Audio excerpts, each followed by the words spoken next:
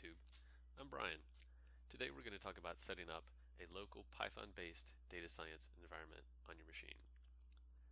We're going to start with going over a few of the things that you need. We're going to talk about some decisions you'll need to make along the way, and then we're going to wrap it up by talking about some add-ons that you might want to have that aren't technically necessary, but they're things that you're going to want to learn how to use if you're going to be doing data science in general. And it's something that will help make your life a lot easier when you make mistakes, which inevitably you will. Ironic that I made a mistake saying inevitably when I was talking about mistakes. Anyway, the first thing that we're going to do is talk about getting everything set up and installed on your machine. Now again, this is presuming a local install. If you're doing AWS, that's completely different and in no way related to what I'm talking about now. We'll talk about that at some other point on some other video. I'm assuming here that, actually I'm making no assumptions about where you are in your data science career. It could be that you have been doing data science for many years and you've been using some other platform, for example R, and now you're making the transition to Python and you want to know how the things that you learn in R translate, or the things that you used in R translate. It could be that you're at the very beginning of your data science career and you want to start off using Python.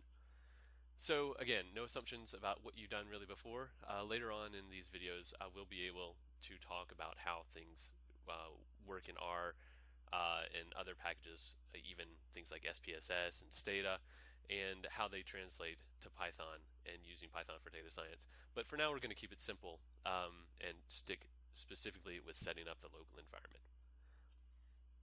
Right out of the box, I'm going to tell you that this is going to be pretty easy. And there's one thing that really makes it easy for us. You see here that I've got a couple of web pages pulled up, and I've got the python.org website pulled up, and you could go here and you can download Python if you want to, and you can sort of piecemeal the things together that you need. But the best way to go about this is to go to the Continuum.io website and download Anaconda. Anaconda is a package manager for Python. It also has package management for R, but if you're using R, you're probably most familiar with CRAN, and so you're probably sort of embedded in that, and that's probably how you're most familiar working. So coming from R myself, when I first was exposed to Anaconda, I wasn't really impressed. Once I started using Python more and saw how difficult it could be to manage environments and to keep and to install things, to install modules, Anaconda, at least for the initial setup, is essentially, in my mind, a must-have now. It makes things so much easier just because you don't have to deal with some of the installation problems that you can have when you get to Python. I still don't necessarily use it that much for the actual package management. I use pip for package management when I'm doing Python stuff, but just for this basic initial setup, the Anaconda distribution is the way to go. It's the easiest thing to do. It's free. There are some other distributions out there that are not free that you could use, but Anaconda, for simplicity and cost of being free, is the best way to go. So what I'm going to recommend you do before you do anything else is go to Continuum.io and download Anaconda. And that's going to be straightforward. You're going to click on download Anaconda, and it's going to take you to a page where you can get whatever flavor you want. It's going to be a simple install. There's going to be a binary for Windows, and for there's actually one for Linux as well. So it's a fairly straightforward install process that's not going to give you any trouble. Also, as I've mentioned a little bit, I've got written up here on the screen just to elaborate on that. Continuum Analytics is to Python what RStudio or Revolution Analytics is to R. So if you're familiar with what CRAN or RStudio or Revolution Analytics has done to develop R and to make it into something that the average user can work with, then you'll have an idea of what Continuum Analytics is trying to do. So when you install a version from Continuum.io, you still need to initially pick whether you want to do Python 2.7 or Python 3. When we start talking about managing environments, you'll see that this initial decision isn't really that big of a deal, but you will need to pick, just for downloading purposes, which version you want to go with. So just my advice on that, if you are going to be using Python in an environment that you know is already set up for 2.7, then go with 2.7.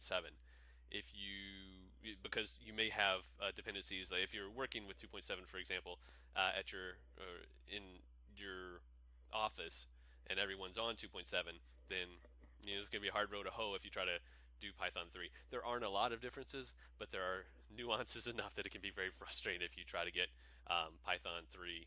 If you try to develop in Python 3 and then convert to 2.7, again, the conversion is not really that hard, but there are things like pickles don't translate between Python 2.7 and Python 3. Yeah, I learned that the hard way. And so if you have a need, an employer wants you to work in 2.7, or if there's legacy code that's already written in 2.7 that you're going to be adding to, then you want to start off with 2.7, obviously. Outside of some need like that, start off in Python 3. You're going to be future-proofing your work, and you're going to be learning, the current version of the language.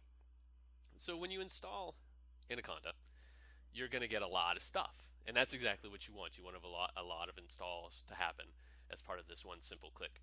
Some of the things that you're going to get that are going to be crucial for the data science work that you're going to be doing are scikit-learn, NumPy or NumPy, and pandas. Scikit-learn is going to be the repository for most of the machine learning algorithms that you're going to be using. NumPy is the repository for a lot of the back-end mathematical calculations that are going to underlie those machine learning algorithms. And then pandas is the data management, data munging facility that you're going to use.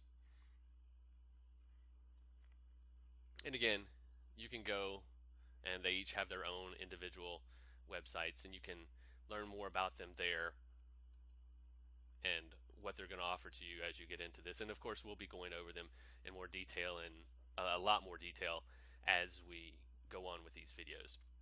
But you don't have to install these individually at all. You're going to download Anaconda, you're going to install Anaconda, it's going to throw those things all together for you.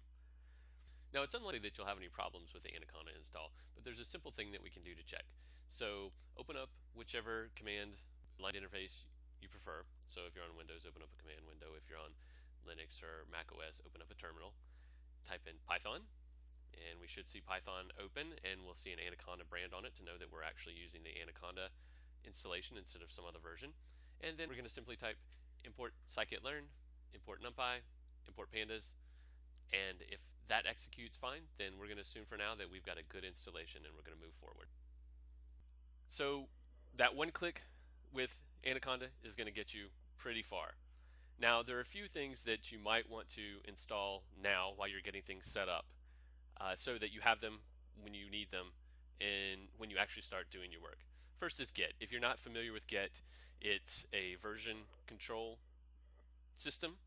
It works with GitHub so that you can store things online, and it's essentially going to help you make sure that when you use it in a shared environment, it's going to help you make sure that there aren't conflicts with multiple people developing pieces of code at the same time. When you use it as an individual, it's going to give you some confidence that if you're working on an app or you're working on an analysis and you want to take a little diversion to see how something else works, then you can come back to your main code without a lot of trouble. If you take that diversion and decide that you've royally screwed things up, it's easy to trash it and go back to the working code. Or if you take that diversion and decide that this is great, I want to merge this into my main branch of code, then it makes that simple as well. So as I mentioned, Git interfaces with GitHub, no surprise there. It also interfaces with Bitbucket. These are both online places to store your Git repositories, and so you'll really want to have either a GitHub account or a Bitbucket account so that you can post your work, and not only will you be able to access it from anywhere as long as you have an internet connection, but you may also want to share it and get feedback. If you're developing open source software or open source analytics, then you want to have you'll have the ability to get feedback and pull requests that for code that you can integrate into your code. SourceTree is a great repository manager that works with Git, GitHub, Bitbucket. It's a GUI that makes managing your changes a lot easier than having to use the command line. Command line is necessary for some things, and it's not too bad once you get the feel of it, but it's also really great to be able to have a visual interface that you can use. So that's pretty much it. We've kept it pretty short. Again, the main thing that you want to take from this is download the Anaconda package manager, install that. You'll get everything that you need to get up and running. Then you should also go and install these optional things if you want to be ready for some of the more advanced stuff that will be coming down the pike. And if if you've already been doing data science, you're probably very familiar with Git.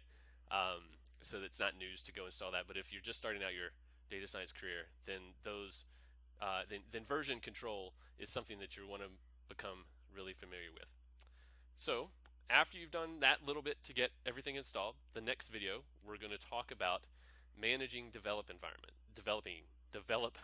environments. This is something that's also important to learn early on because it's a good habit to get into, and it will save you some troubles down the road. So with that said, have a great night or afternoon or morning, whatever it is in your part of the world, and we'll talk next time.